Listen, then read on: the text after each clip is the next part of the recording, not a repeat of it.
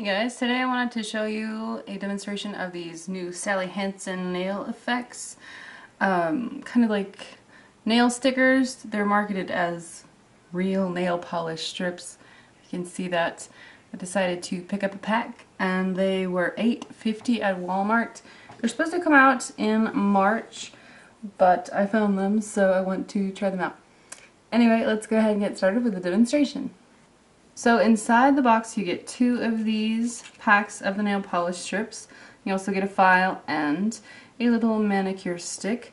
Also comes with directions like this, and we're going to follow the directions exactly, just so we can have kind of the best results that we can.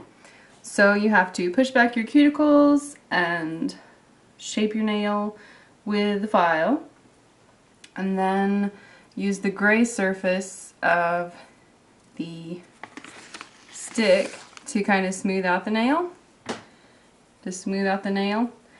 And then you clean it one last time with a swipe of nail polish remover.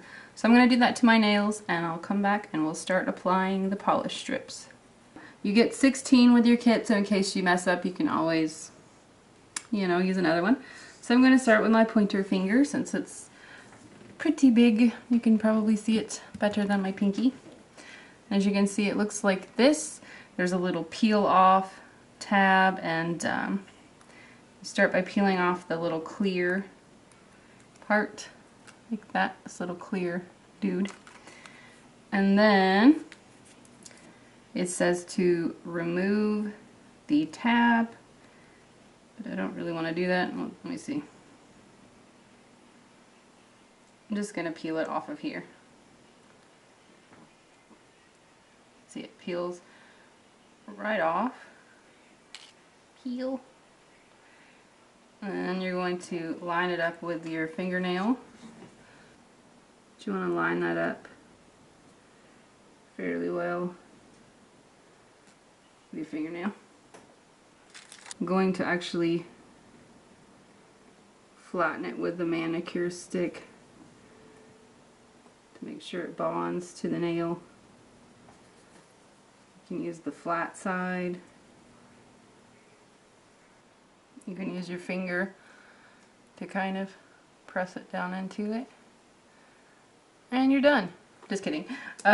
You're going to take either, a file or a scissors or whatever and cut off, the excess. I'm just using cuticle scissors. And now that you have it kind of trimmed down, you can just sort of press it even more.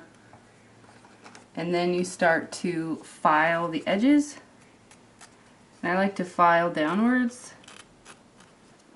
Also, when you're measuring these to your fingernail, you could use either this side of the strip or this side. And just use which one works best for your nail. Alright, so I'm going to go ahead and put on a top coat. This isn't necessary, it doesn't say to do so in the instructions, but I want to give this a fighting chance since I did pay $8.50 for it. So I'm just using Seche Vite and I'm applying it all over the strip. And I'm also going to apply it to the edge of the nail, just because that will be where it will peel. Now to remove these, you just use nail polish remover, and they're supposed to last 10 days. I don't know if I mentioned that, so we're gonna see. I'm actually going to take pictures for the next however many days this lasts, then I'll post that on my blog. So if you want to see that, I'll put that down in the bottom bar as well.